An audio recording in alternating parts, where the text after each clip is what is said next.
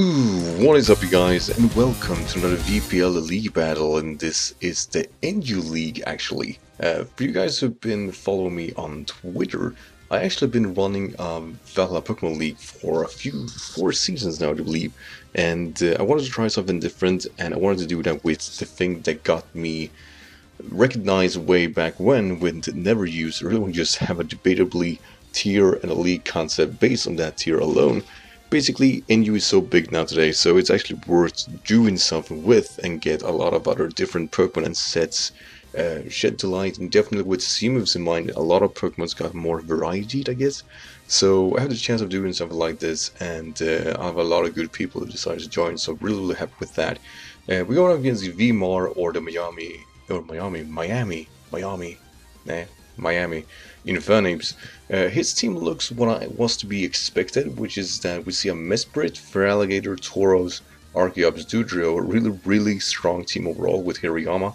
Hirayama is probably the one Pokemon I was expecting the most because I have an Articuno on my team. It means basically that I can't spam any kind of freeze drive as long as Hirayama is active, so I need something to tackle that Pokemon, and I think I have the options of doing so. We have a a banded, what do you call them? Ambipom. Yeah, the one with the hands.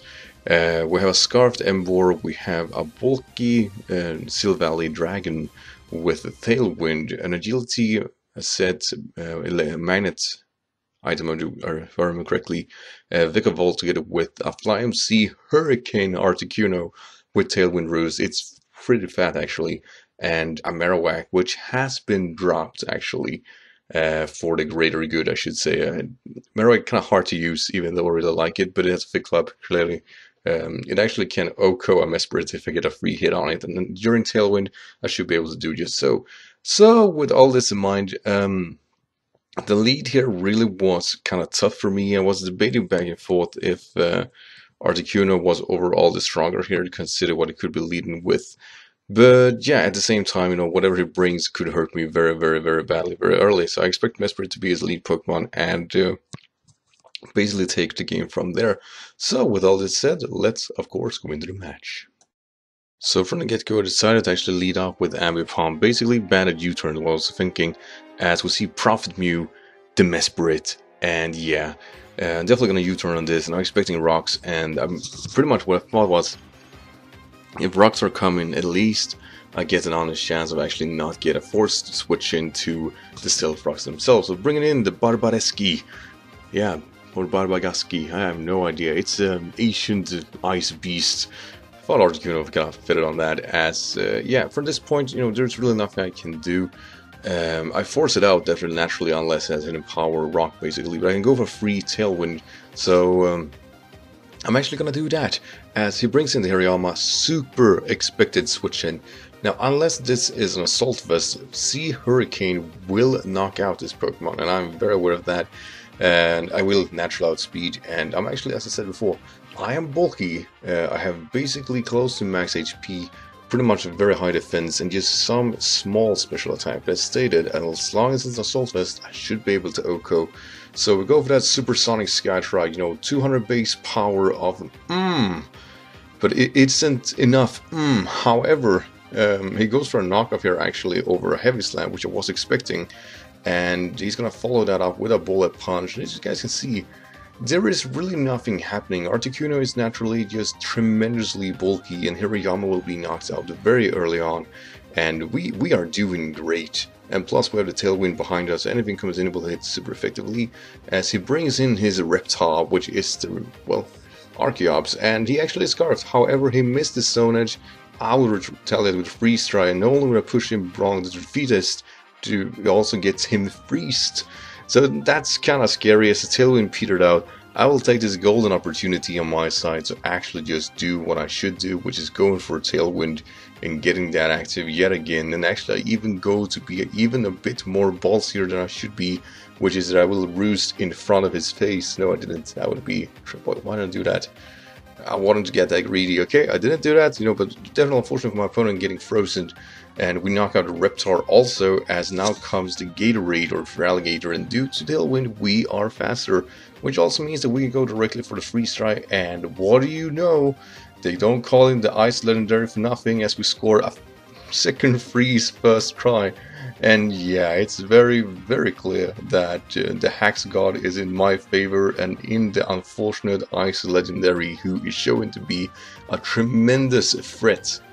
And I'm not going to deny that, I am super lucky here as a Tailwind petered out. Red Bull comes in, and yeah, we're not going to like I have to sack Articuno. I have no switching to a body slam. I really don't.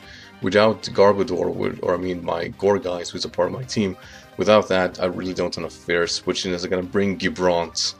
And yeah, Marowak and the knockoff, the Stick of Truth is here as it brings in the Prophet Mew, and we're gonna see him go.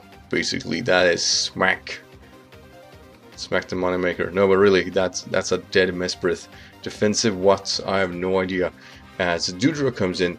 Now, this should be stated, from where I was looking at, there was no way this Pokemon was going to actually knock me out. However, he has to see me first, and see me first do that you get a Sword Stance boost to your attack stat at the same time as you do in the last move it went before you was knocked out, in this case Black Hole Eclipse. And it actually shows to be enough to actually knock out Marowak, so that was kind of the reason I decided to, well, not have Marowak anymore, because that's an unfortunate way of getting knocked out. I really want to knock him out there, as I can freely go to Hadar, my, well, Scarfed Embo, and from here on out, we are the rap game. Flare Blitz will definitely knock out that Dewdrop. There is no way it's taking that, and his last Pokemon is Tauros. Tauros, however, can survive a Flare Blitz. That's something that's of course going to happen, but we will get some salt into the wound before we fall with that Tauros, and that is actually that when we connect this Flare Blitz, we will be in such an immense scorch that even the extreme touches of the flames of this Pokemon will actually take the burn on the Tauros. So yeah, and due to actually going for Earthquake over Body Slam, he will not only get hurt by his life form, but the burn itself will take him out, nerfing of course the Tauros will get killed. So yeah, that was a very straightforward match. I do believe I win this 3-0 or something like that, and it is a super unfair win to my side. Consider how this game went down. Though, to be honest here, I'm definitely feeling, I clearly won this game unfairly. We don't really get to see, what the VMAR's set was all about. At the same time, we don't get to find out if my Vikavolt and whatnot would actually be deemed supreme in this game. As I said, we don't find it out. That Arceus could have been a very, very threatening Pokemon towards the team completely. And I think missing Stone Edge and getting frozen in that process, yeah, really shitty actually. I won't deny that, and quite frankly I think it's super unfair. Even though I like the game, I'm also going to be honest and say that there are very, very clear indications Articuno just ripped apart the team for the very wrong reasons, and for what it's worth, VMAR, I'm sorry. Even though I like the win, I want to win by being skillful, not being lucky. I feel that's rougher. So that's it, guys. I really hope you enjoyed this game. Anyway, Articuno is a tremendous threat. Definitely don't sleep on it, because clearly it's the frozen legendary, so it clearly does know how to freeze things. So guys, thanks for watching, and I'll see you in the next video. Till then, take care.